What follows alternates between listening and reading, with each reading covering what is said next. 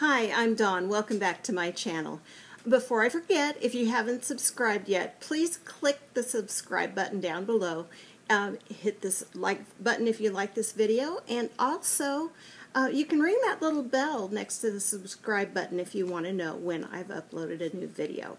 Today I wanted to do something just a little bit different, and I wanted to talk about what to bring to chemo.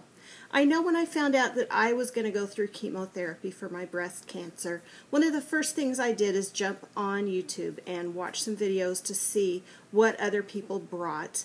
I hope that you find this information helpful if you're getting ready to go through chemo, or you may be someone that has a friend or a family member about to go through chemo, so maybe you can find some things that you can suggest to them, maybe some gifts that you can pick up to send with them.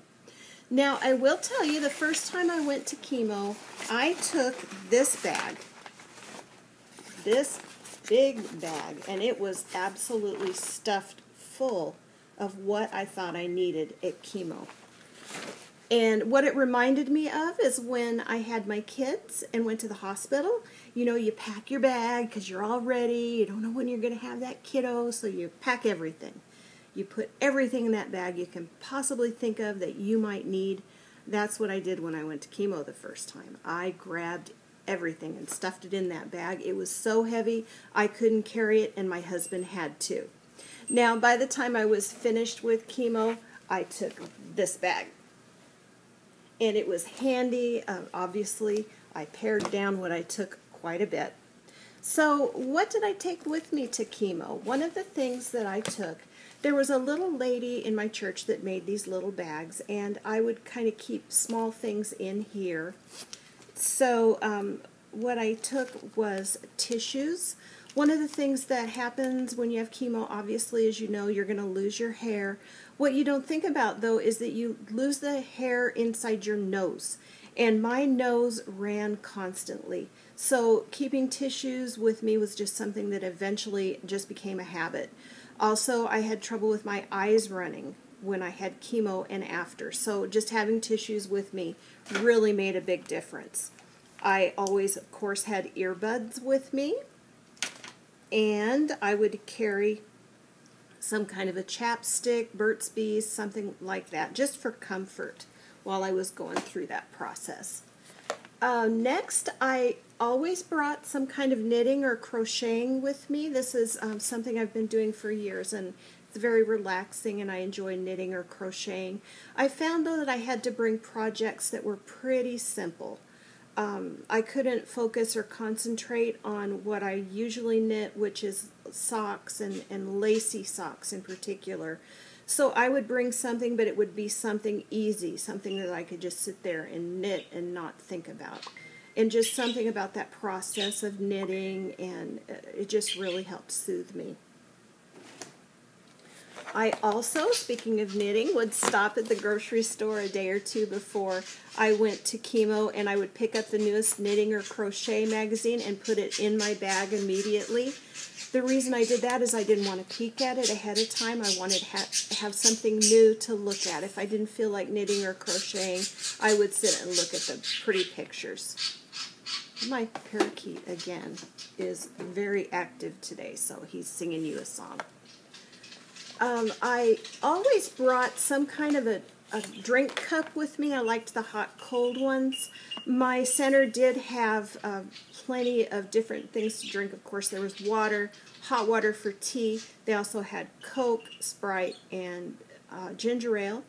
But I just liked having my cup handy and keeping things cold or hot while I was there. As far as snacks go, I didn't end up bringing snacks with me after the first time because they did have crackers and cookies. Honestly, I didn't feel much like eating anyway, but they did have those. And also there was a cafeteria downstairs, and my husband would go down and pick up things for me if I felt like eating anything anyway.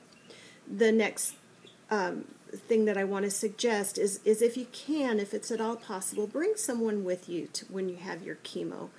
I didn't necessarily feel like talking or visiting, but it was just very soothing. My husband came with me every time I had chemo and would just sit with me. He would read, I'd watch TV. It was just very comforting to have someone there with me. Okay, back to the bag. I always brought my Kindle with me because I love to read, and so this is full of different books. There's also magazines on here. There's a copy of the Bible on here. I found this just really handy because I didn't want to carry a big bag of all different kinds of books, so this was just super handy for me. The other thing I would say and just kind of suggest is that you bring the charger for whatever electronic equipment you bring with you. You're going to think that you have everything charged and ready to go, but the last thing you want is when you get there to find that your phone's not holding a charge, or your Kindle is not charged like you thought it was. It's just handy to have these with you. And then, speaking of phones, I always had my phone with me. I would sit and, get on Facebook, look at my email, just kind of the things I do every day in general. And it was just nice to have my phone with me to be able to message friends. And also, I found that I enjoyed taking pictures while I was there. I would try and take a picture each time I went through treatment, just so I would have those to look back on. And so I would suggest grab your cell phone, bring it with you. The next thing I brought with me was my small laptop. Just as a little story, I was really glad I had this with me at one of my treatments. I have Netflix on here, and my doctor found that my potassium level was really low at one of my treatments and decided that he was going to infuse that after my chemo. And it was really uncomfortable. The potassium going through really burned and hurt. And as soon as I started experiencing that, I grabbed my laptop, clicked on Netflix, clicked on The Office, and sat and watched a few episodes of The Office while that was infusing. That's a show that my family and I will often kind of revert back to when there's nothing else on TV, and we'll watch that. So it was while it distracted me and it was funny to watch, it also made me feel very comforted and almost like I was at home and had my family around me. I don't know if that makes sense, but that was the experience I had that particular treatment. Now, you can bring a blanket with you if you like, if you have a favorite blanket or a soft, fuzzy blanket. I did that on occasion.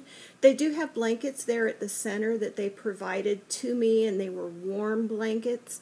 Some people do complain about the smell of those blankets being kind of a chemical smell. I didn't find that to be the case for me, and I really liked those warm blankets. Also, soft, fuzzy socks may be something that you might want to consider. I didn't use those. While they're infusing the chemo, of course, they're giving lots and lots of fluids, and so I had to be up into the bathroom. Plus, I just wanted to get up and walk around and stand a little bit sometimes and grab a hold of that IV pole. And I would have been afraid to kind of walk around in just socks, because the last thing, me being graceful, would have been to fall and hurt myself. So I just wore tennis shoes. I dressed comfortably during chemo.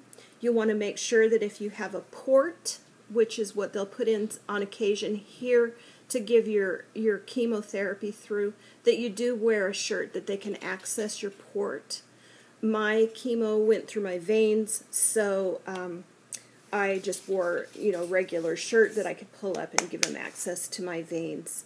The other thing that I always had with me was a sour candy of some kind. The one I always referred it back to was the Sour Patch Kids gummy candy. I always had a bag of those with me. Some people will complain of like a metallic taste when the chemotherapy is infusing and the different types that they'll give. I didn't experience that, but I did have just like a funny taste in my mouth I think it was from the saline. I don't know, but those were handy to have. I would grab one or two of those candies and just kind of chew on those, and it helped.